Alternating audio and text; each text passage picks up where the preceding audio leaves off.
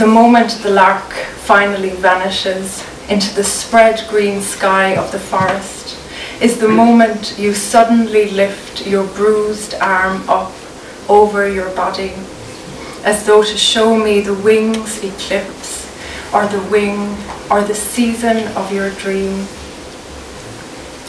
And even as your hand lapses silent onto your chest, and your breath goes sluggish, I am already watching your feet prepare their slow first step under the sheet, as the last notes of sunlight fall quiet, and you do not move again.